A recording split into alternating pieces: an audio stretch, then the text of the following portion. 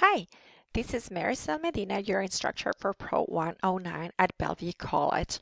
Today I'm going to show you how to start your artifact number 3, the rhombus. So what is the rhombus actually?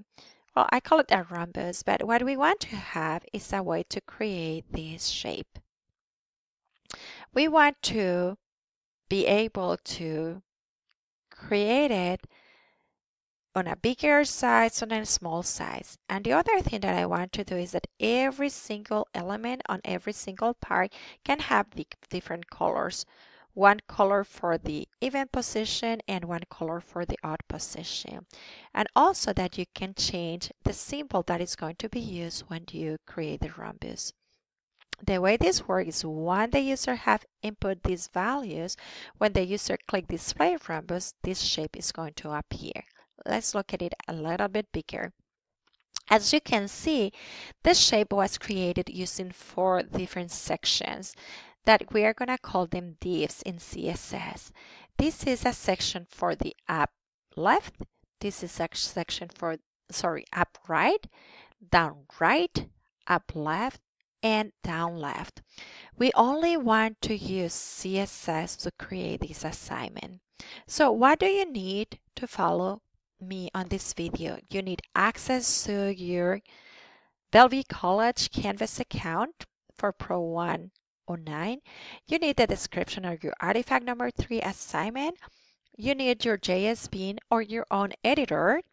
And I'm going to use a workspace as my hosting site, but you can use your own site. Now let's get started. So I'm having already my JS bin open. Make sure that you are signing in so you don't lose anything on your work. And also have the description of the assignment in Canvas. So you can read through the objectives, the specification, but basically I already provide you the initial guideline. This is the one that I'm going to explain today. I already opened this in a new tab. The first thing that I want to do is to copy and paste the initial code that I provide you. So I'm going to highlight this, the HTML code, and gonna copy this into my JS bin. This is my HTML code. I'm gonna do the same for the JavaScript code. And I'm also going to do the same that for my CSS code.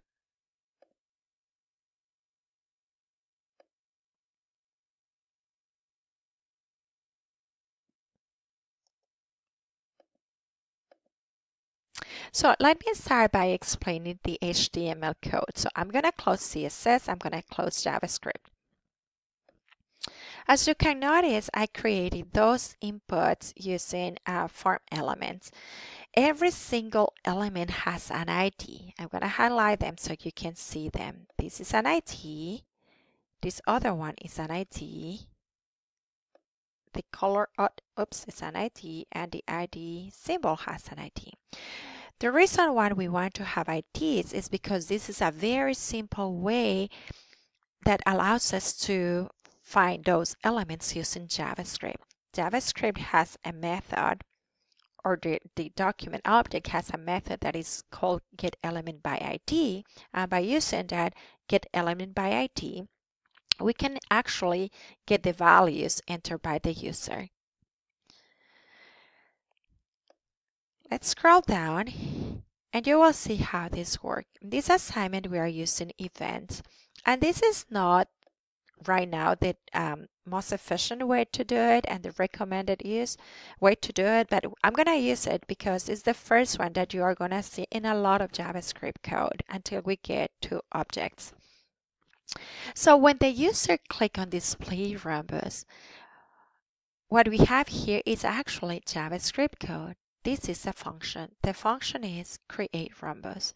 This function has 4 parameters. Parameters are values that are being sent, and those values can be different anytime we call the functions. Those values are received by the function create rhombus, and that function is going to do something that it's going to allow us to display the rhombus. Now, let me explain you also what else is in here. As you can see, I do have 4 divs. Those 4 divs are for each part of my rhombus. On this video, we are just going to populate the up right and the down right, but later on, you need to do the up left and the down left part. So I put this rhombus in here just so you can see that this isn't here, but we can actually delete it. So this is what you're supposed to have initially. So when the user click display rhombus, this is what we have. We have the up right and we have the down right side. So how this is being created? Let me explain you the JavaScript code. So let me open JavaScript and let's close HTML so you can see the code. As I told you, we have this main function, create function.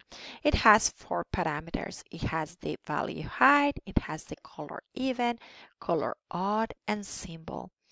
Those are the values that were entered by the user here: 5, blue, pink, and the symbol asterisk. Inside of the function create rhombus, we have 2 other functions that are going to receive exactly the same parameters. So you can ask, why do you have 1 function and inside you have 2 other functions? Well, you know, there are different ways to do this. I just want to do it this way.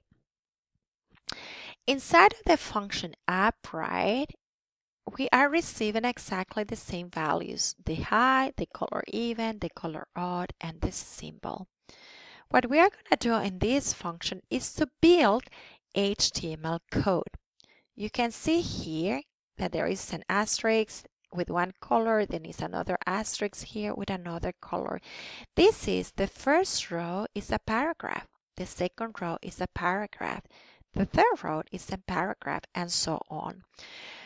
So we are going to use loops to create this side of the rhombus.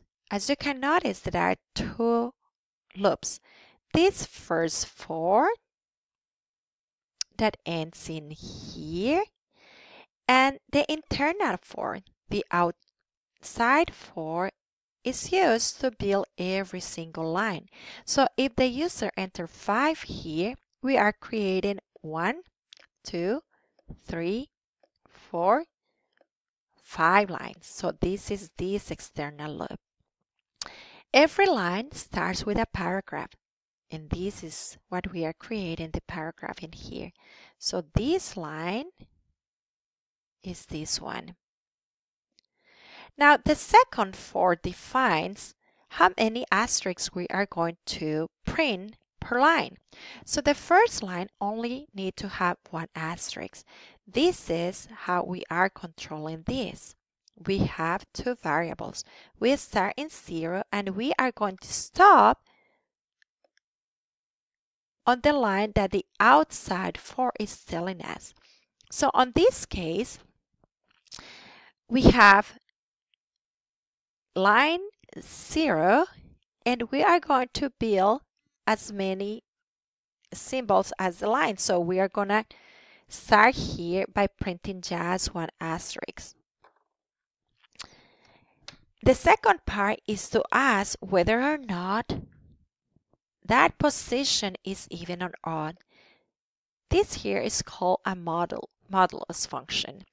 So when we divide a value by 2, if we have a remainder, this is going to be an odd value. If we don't have a remainder, this is going to be an even value. So this is how we are controlling which color to print. So if we don't have any remainder, we are going to use the color even. If we have a remainder, that is going to be the odd position, we are going to print it with the color odd. And once we finish this internal loop, we are going to close that paragraph and go back to our 4. So we started in 0. Now we are going to increase that value by 1, and the next time we are going to start creating that second line. And we are going to keep doing exactly the same process until we get to 4, not 5, because this is less than the p height. But because we are starting in 0, we have line 0, 1, 2, 3, and 4. At the end, we're going to have 5 lines.